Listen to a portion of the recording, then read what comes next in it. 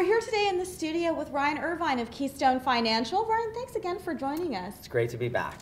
Well, a couple picks that you want to talk about today that are decidedly untrendy. Yes, but we you know love to be when untrendy. it's exactly, but when it's up almost 400% in 2018, that's not a bad thing necessarily. XPEL Inc. trades on the venture exchange DAP. DAP.U. So .U means yeah. it trades in US dollars, so it's kind of unique in that respect. Boring business. What do? They have automotive film. That's what they sell essentially. That and window tinting. So you know that film you put on a car to prevent those annoying scratches and dings you get from rock chips or rocks filling up in that chip on your automobile.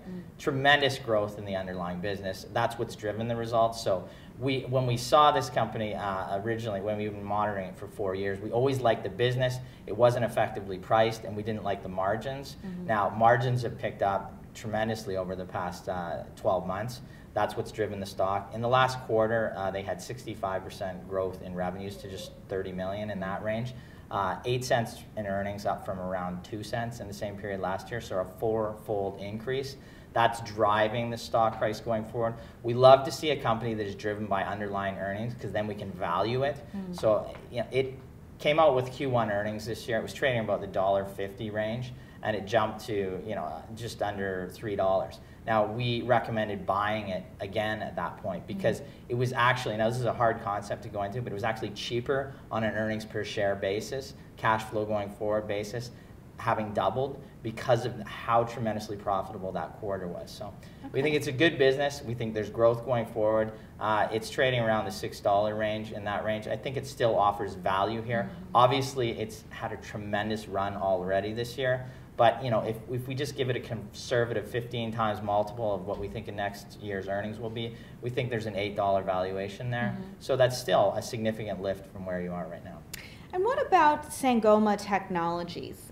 What is it about that company? Again, trades on the TSXV, STC stock symbol. It's a unified communications company. They just made a transformational type acquisition of a company called Digium, which owns the Asterix open source platform. Now, what we like is the growth going forward. This company has done smart acquisitions. It's difficult to do growth by acquisition story, but this company has done it accretively over time. They made this their biggest acquisition just in the last several months. Now, going forward next year, we expect a 50% lift in terms of EBITDA, up to the $9 to $10 million range. So that's a tremendous growth in terms of EBITDA. It'll hit $100 million in revenues this year. So it's a sleepy little company that's going to do $100 million in revenue, and it's trading at relatively reasonable valuations. We think right now it's probably worth $1.60, and it's trading $1.20 in that range. So again, that's a good lift from here, and if management can continue to grow operations, they think we're going to see an uptick in margins the following year. If it can do that, then the company's positioned well. It's growth at a reasonable price, and we'll hold it.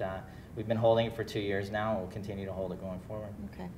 Well, Ryan, as we wrap up here, what's on your radar for 2019? Going into 2019, what should we look at? Yeah, I mean, I would, we're always looking at every company in Canada, looking for great value, and really, we don't have a theme right now that we're looking at. We do, if there is going to be a downturn, I mean, we've been told for about 5 years there's probably a downturn coming. There always is a downturn coming.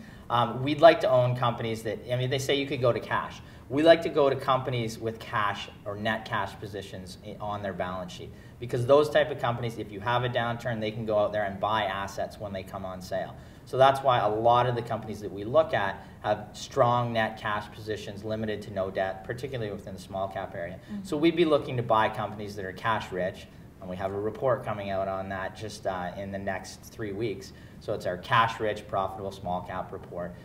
Profiles about 70 companies in Canada that have net cash positions, smaller companies, all profitable, and we make 2 or 3 new recommendations out of that. That's what we'll focus on going forward. If there is a downturn, we want to own businesses that have great balance sheets that can withstand, but not only withstand a crisis or any type of downturn, not necessarily a crisis, but a downturn, but they can profit from it by buying businesses that are on sale.